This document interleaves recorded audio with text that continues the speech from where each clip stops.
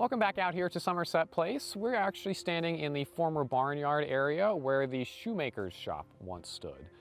This structure was built sometime between 1819 and 1839 and would have been where enslaved cobblers like Ned Houghton, Solomon, and Ishmael Harvey Jr. were manufacturing shoes for the enslaved community. And so this building was listed on the 1839 inventory and contained a number of items, including 26 lasts. These are devices that approximate a human foot so that an enslaved cobbler like Solomon can actually make or repair shoes. And so the size of the last is going to be dependent not only on the size of someone's foot, but also on the type of shoe that is being manufactured. And they're typically made out of wood or cast iron. And so Ishmael would have been forming leather around a last and then sewing the pieces together using an awl. And there were 5 awls inside of the shoemaker's shop in 1839. This is a hand tool that has an attached needle, and so they're going to be puncturing holes in the leather, and as they do, it's going to be forming a lock stitch, which is very similar to how a modern sewing machine works, actually. There's also a pair of pincers, a hammer, and knives located in this building as well. And so when this plantation first started back in 1785 with the Lake Company, the manufacturing of shoes was actually outsourced. So the Lake Company was purchasing supplies, and then they hired a minimum of 2 full-time white cobblers, like Abner Wooten and John Courtney.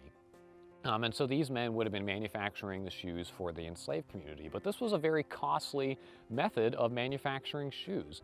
And so when Josiah Collins III moved here in 1830 and turned this into his personal estate, he reorganized the business and actually detailed enslaved artisans like Ned and Solomon and Ishmael to manufacture these shoes in-house.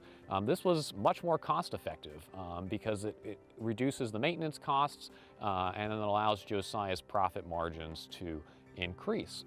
And so enslaved people were issued and rationed a pair of shoes each year. And so typically domestic enslaved persons like the butler Luke Davis, they were the ones who would be wearing these shoes year-round because their clothing was supposed to be presentable to the invited guests from the Collins family. And then field hands like Uriah Bennett, they would be wearing these shoes a little more sporadically. So at least in the winter time, maybe into the spring and early fall, but they likely would not have been wearing shoes year-round here. And so Ishmael, making all these shoes here, he would have to make 285 shoes in 1843 for the enslaved population, which then grew to 328 people in 1860. And so this would have been a full-time job for these enslaved cobblers.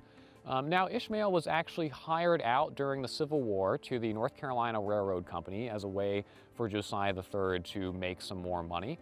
And then when Ishmael was free, when he reached emancipation in 1865, he would pursue his business as a free person. So he actually settled in the new town of Cresswell by 1880 and opened a shoemaking shop as well as sailmaking to supplement his income. And so he was maintaining this business through at least 1894, which is the last record that we have of Ishmael.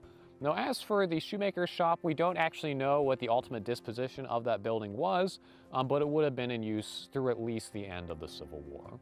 So that's a little bit about the shoemaker's shop and the enslaved cobblers here on this plantation. If you have any questions about this video, please comment below. Don't forget to subscribe to stay up to date with our latest videos, and then we hope to see you guys out here for a guided tour real soon. Thank you.